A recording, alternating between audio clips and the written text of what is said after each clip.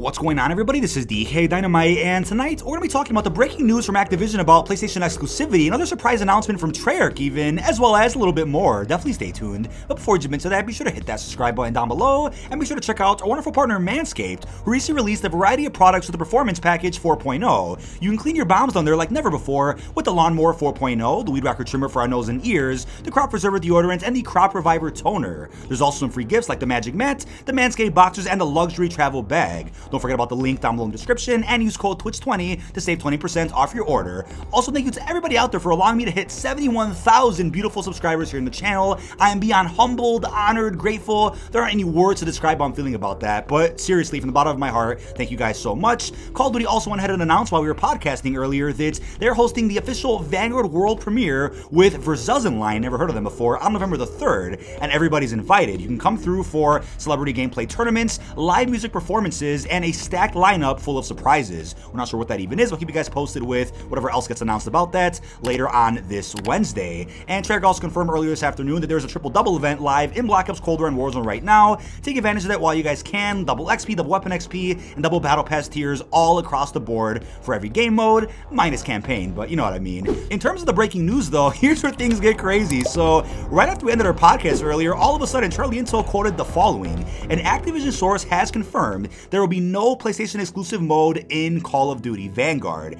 And I'm like, hold on a second, whoa, I mean, we're gonna get into the specifics about what I think that means for the future, but earlier this afternoon, many hours ago, they had tweeted that the only exclusivity we know about so far for Vanguard is 5 tier skips with the Battle Pass bundle, so that's 25 total. We already had that offer in Cold War, 2 custom loadout slots, which we also had in Cold War, combat packs for each season for PlayStation Plus owners, we had that in Modern Warfare and Cold War, monthly double XP events lasting 24 hours, those usually begin on Thursdays, which are right before double XP weekend, stretching from Friday to Sunday, and then 25% weapon XP when partying up with friends. So these are features we already had in a little bit of Modern Warfare and all of Cold War, so I'm like, okay, they're keeping that deal from year to year it seems, but how is there not going to be an exclusive mode? Not that I'm endorsing only having PS4 and PS5 getting access to a cool new mode for multiplayer zombies, but I'm a little surprised that they're not going to go through with one this time around, especially when you have a lot of studios collaborating on Call of Duty Vanguard. Now, in one way, I could see this as being excited about getting less content because it's one less mode that we're going to get now. It's not like there's a mode that was planned for exclusivity that's now going to release for everybody, so there's just less content, but on the flip side, it's still good for the community in the sense that there won't be any division like we had with Survival or Onslaught, where 2 platforms miss out on something for an entire year. I mean, looking back at how Call of Duty used to work back in the day, you know, you would have a month gap for map packs from Xbox to PlayStation, then it turned into a week for zombies in Black Ops 4, and now it's like, all right, everybody gets everything at the same time whenever something new comes out, but if there's an exclusive mode that comes out during the launch window, you have to wait a whole year before you can play that.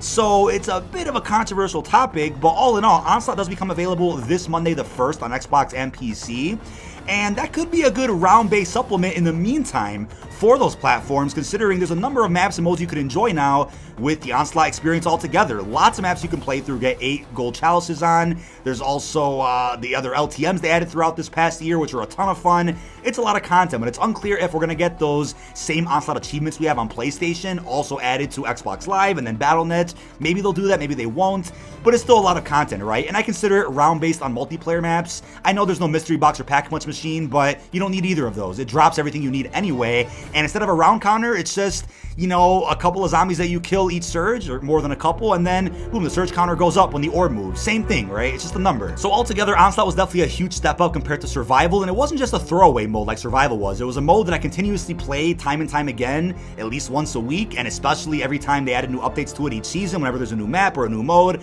I played it quite a bit. I definitely enjoyed it, especially Containment, since very replayable for people that like close quarters gameplay and want to do some camel challenges, something along those lines. It was great, but I know Xbox PC didn't have it, but they will very soon. So I was assuming with Vanguard, they would have enough time to get another mode like that out, right? Something that is worth playing, but nothing that's too divisive, not anything like round-based, and that was also a possibility, but here's a tinfoil hat theory for you guys out there. This is not confirmed at all, just my theory. So remember that report a couple of months ago that said Modern Warfare 3 Remastered did not exist? Even though there's clear evidence, not only from gaming scoopers and even that big NVIDIA leak recently, there's also evidence in the Modern Warfare 2 museum, in the remastered version that is, that there was was a Modern Warfare Remastered trilogy planned. So I believe they call it the collection. Same thing, you guys get what I mean. So clearly there were plans for one at one point. Maybe it got canceled, maybe it was scrapped. I kind of figured maybe after the big Activision Blizzard lawsuit, maybe that somehow affected their contract with Sony to where they pulled out of having more exclusive offers like that going forward that may have impacted Modern Warfare 3 Remastered, they may have impacted an exclusive mode for Call of Duty going forward as well, and now they just limited it to the little bonuses that I mentioned earlier that Charlie Intel confirmed. Maybe that's what happened. So the contract really isn't what it used to be anymore from our understanding today. We could be mistaken on that, but at this point, I guess you could say, what is really the point of the contract? Because would somebody buy a PlayStation just for those bonuses I listed earlier with XP and, you know, the extra loadouts and the Battle Pass bundles? Probably not, but I could have maybe saw somebody say, okay, there's a PS4 or PS5 on sale somewhere, or I can buy a used one just to play Survival or Onslaught. I definitely would have for Onslaught, because Onslaught's a ton of fun. It's a lot of extra content per season, at least in my opinion. You can disagree with that in the comments, of course. But at this point, it's like, why would you really want to get a PlayStation when I think realistically the best place to play Call of Duty is PC because of performance? I used to say before that the best place to play was PlayStation just because of the content, if you cared about that. That's just the way I look at it. But I did think it was possible the following things could have happened. Maybe we get an announcement after Vanguard's launch about the PlayStation exclusive mode. Maybe it wasn't ready for launch for whatever reason, and maybe they're saving it for a Season 1 add-on or something, and then boom, Sony can go ahead and announce it. There was also another theory that I saw brought up by Perka on Twitter, which stated that last year, Survival had released on Xbox and PC after a whole year before the official marketing for Onslaught started. I think it was like the first week of October when Survival finally came out on other platforms, and then it was October 23rd when you finally saw the Onslaught marketing for PlayStation. So maybe I was thinking, all right, after this Monday, once Onslaught comes out on other platforms, then at some point right after that, we'll get some marketing for the Vanguard mode. That was a good theory. It was plausible for sure. And I think the very last option could have been maybe the mode was super controversial to the point where they were saving the PR for next week. Maybe it would have been round-based and they said, you know what, let's not go through with that. Maybe that was scrapped completely. Or it could have been possible, like I said earlier, they saved the controversial announcement for later in the year. I mean, anything could have been possible with that. And I will say, it's unclear if this contract between Sony and Activision will now impact what content gets dropped for Modern Warfare 2 next year and then Treyarch's next game after that in 2023.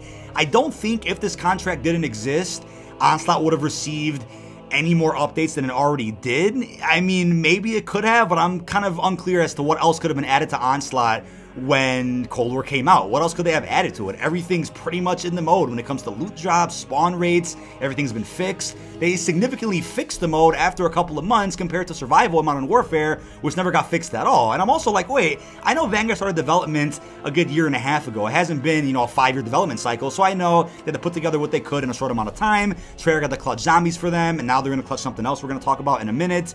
But I'm like, damn, all these studios collaborating and they couldn't get another mode done. Maybe they're out of ideas, maybe they're out of time, maybe the contract just fell through completely and they said there's no need for another mode. I'm wondering what happened there, because you would have thought something could have dropped this year, right? Even like a headquarters mode like we had in World War II. That would have been hilarious if it was exclusive, because that's obviously unfair for Xbox and PC, but that could have even been something that could have been limited to PlayStation for a while. That would have been controversial as well, though. Now, the surprise announcement that nobody could have expected today from Treyarch is that they're going to be helping with CDL this year with Vanguard multiplayer. I had no idea whatsoever that they were going to go beyond Vanguard Zombies and even help out with multiplayer. They're playing a large role in this game's development, I will tell you that much. So, as they wrote, we're collaborating with our partners to bring competitive modes, ranked skill divisions, visible skill ratings, and new competitive rewards to Vanguard ranked play in 2022. More details to come. Call of Duty also wrote, Sledgehammer Games and Treyarch look forward to bringing a new level of ranked play support to Vanguard in 2022 in collaboration with the COD League. More details will be shared at a later date.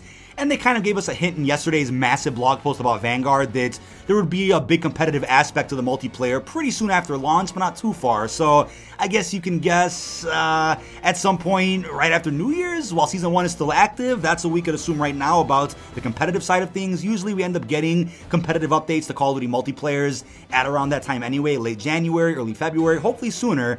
But I'm a little surprised about that. Treyarch's helping out with that as well. Look back to what the press reported many years ago. ago. I mean, Sledgehammer was working on COD 2020. That didn't work out. Treyarch had to step in, take over that project, turn it into Cold War with not much time to do that, and they still clutched what I consider a very solid product, a very polished game, which is Black Ops Cold War. You can disagree with that all you want. I just think there's a lot of content in multiplayer and zombies that I consistently play every day. And again, call me a shill. Modern Warfare wasn't my cup of tea, but Cold War was. I mean, it's subjective, of course, right?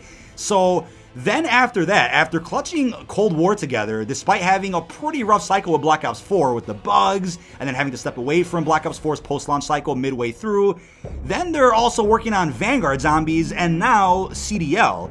So that's gonna be insane. Treyarch is seriously hard at work with the Call of Duty franchise, and we have to give them props where props are due. I mean, seriously, even if you don't like Treyarch as much as other development studios, you can't deny they've had to clutch together some pretty difficult projects with some very tight schedules behind them. So, massive round of applause to Treyarch for pulling through yet again for Sledgehammer here with Call of Duty Vanguard. I also want to remind you that I have a couple of upcoming streams which you guys are probably going to be interested in. First off, this Sunday is Halloween. I do want to do a bit of a fun stream where I'm in costume, play some Cold War with you guys together, even some Warzone.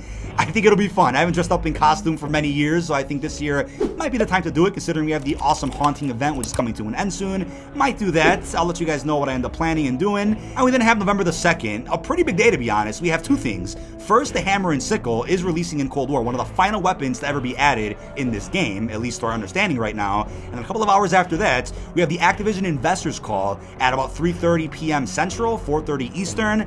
I'll be live throughout the entire day with everything that gets announced, so I'm looking forward to it. Could get some big announcements about the future of the Call of Duty franchise as we know it. Also, the good news about how well Cold War performed in terms of sales. And Modern Warfare was the best-selling game of 2019. Cold War was for 2020 and 2021, so I'm curious how Activision responds to that with their upcoming Investors Call. And then, about a day after that or so, we'll be doing a full campaign walkthrough for Call of Duty Vanguard. Very excited about that. Hope to see you guys there in those live streams.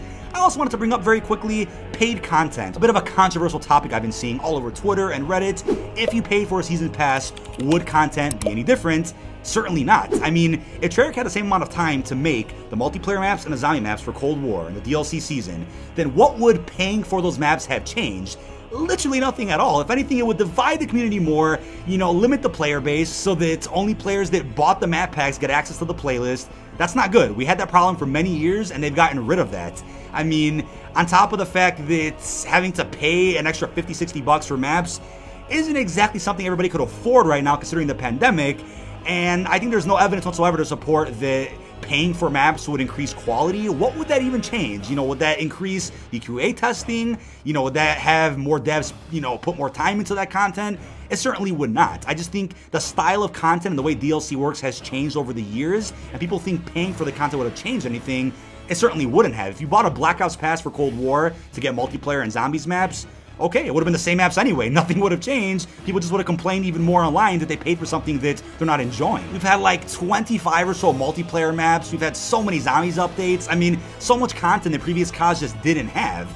But, I mean, to each their own, right? More power to you if you don't like Black Ops Cold War. I also want to bring up the fact that we do have many mystery downloads for Black Ops Cold War 2 to be exact. Update 1.25 and update 1.26. 1.25 was already installed a couple of days ago. It was worth a couple of gigabytes. We don't know what exactly that was even for. Theories go around that it was maybe Onslaught for Xbox and PC, and I'm like, sure, but why did we install that on PlayStation? What would have been the point?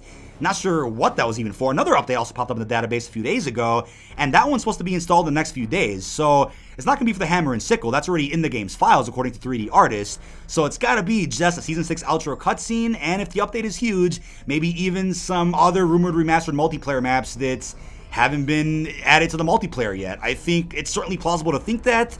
Could even be a situation where we install a new title update for Cold War, and it has a bunch of content in there, right? More maps, more weapons, and they end up saving that content for random months 2022, like we had in Modern Warfare last year, where all of a sudden we had a title update that we installed, and there were just maps and weapons sitting there in the game's files for months before we can actually use them.